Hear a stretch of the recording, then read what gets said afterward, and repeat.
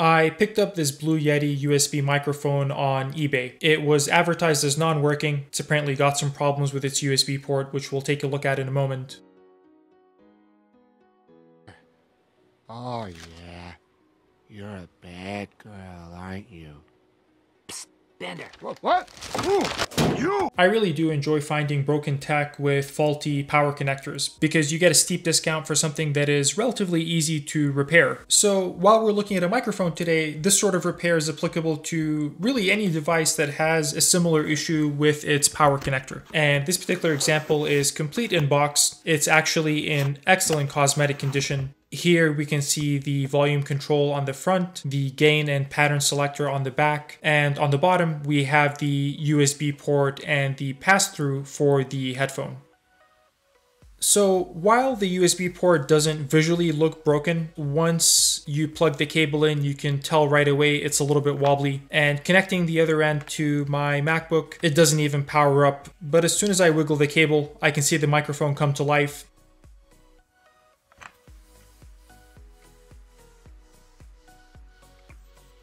However, the computer still doesn't detect it, so we likely have some severed data lines on the USB port as well. I'll be honest guys, I've had my eye on one of these mics for a while, so if all it takes to get this one working is swapping out the USB port, I'm gonna be super happy.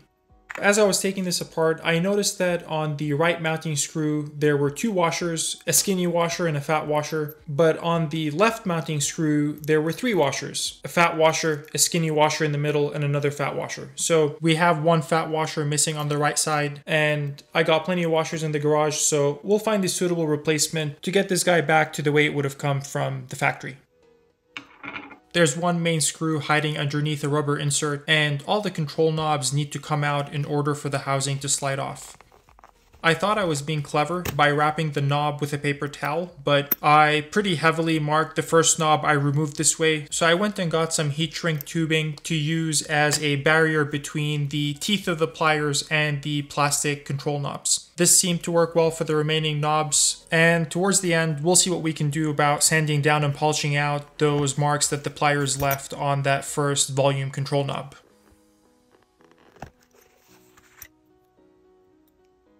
Out comes the screw. Then I realized that there were probably a couple more hiding underneath the sticker because the housing didn't really budge. So a little bit of hot air just to maintain the integrity of the sticker and peeled it back far enough to remove the remaining two screws. After that, the housing slides right off.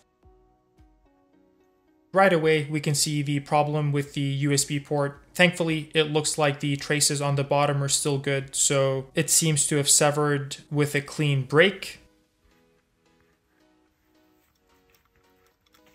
Next, I have the hot air on 450 Celsius, fan speed 5.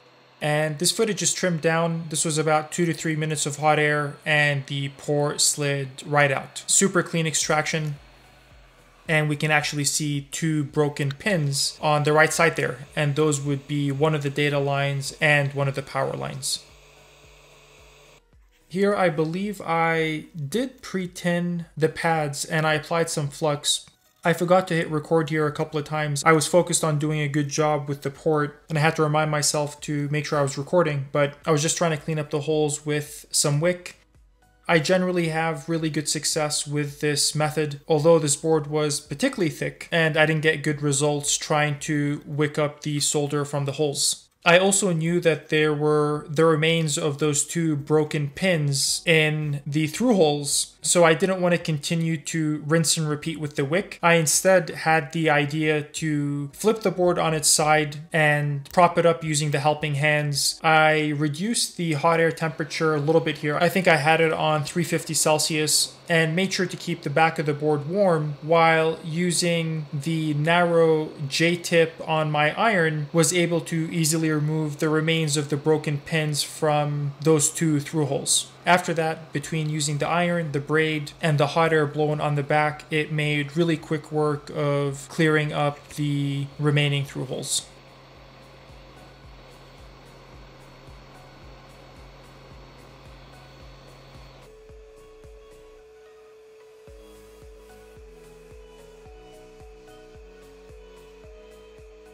It might come as a bit of a surprise to you if you haven't had to deal with this before, but there are dozens and dozens of styles of USB connectors for the same USB type. So right here, this is a right angle mini USB type B, and it has a very specific shape in terms of the pinout, the 4 posts that anchor the connector to the board. And I usually buy stuff like this from Mouser, but I happen to find a 10-pack of these on Amazon for pretty cheap, so now at least I have some spares.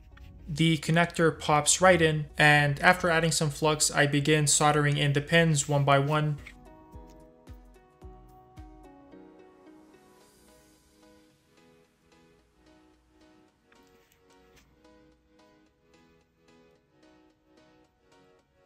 Then I move on to the 4 posts, and I make sure to build up a good amount of heat on the pad before flooding the pin with solder.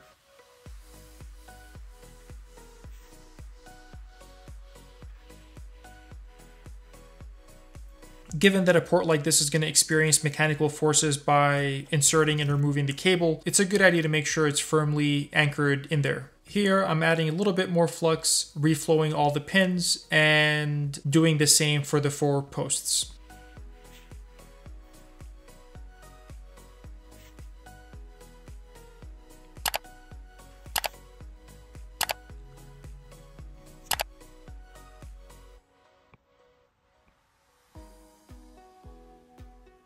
Once we're done, clean everything up and check for shorts.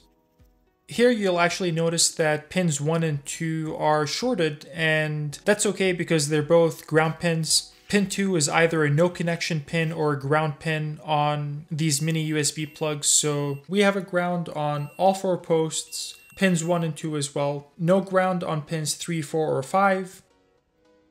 Pins 3 and 4 are not shorted to each other, and pins 4 and 5 are not shorted to each other. So looks like we did a good job with the connector. Now it's just a matter of putting everything back together and testing it out.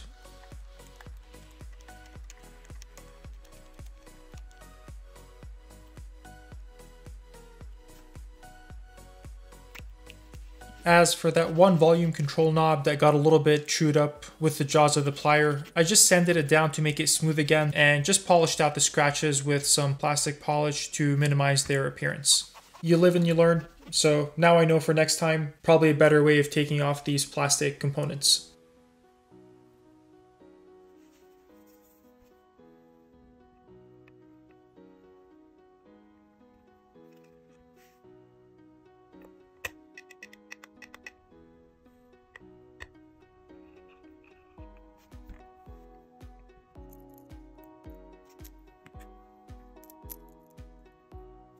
Here's a replacement washer for the one that's missing from the right screw.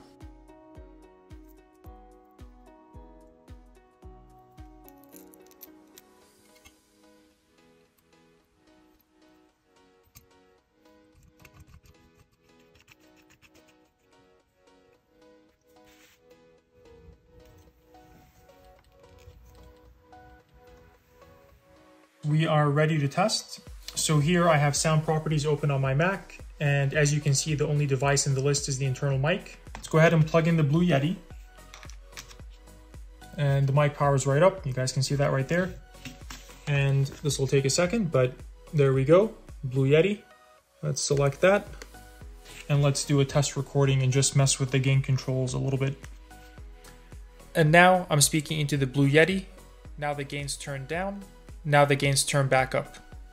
That brings us to the end of this repair video. Now, while I wouldn't recommend this as your first soldering project, if you have a little bit of experience, mini USB devices like this are much more approachable than micro USB, USB-C, HDMI, etc. So keep an eye out for that device that you're after, especially one that might be advertised as having a broken connector. It'll probably be a fun project, and you might even save a bunch of money while you're at it. Alright guys, I will see you again soon. Take care.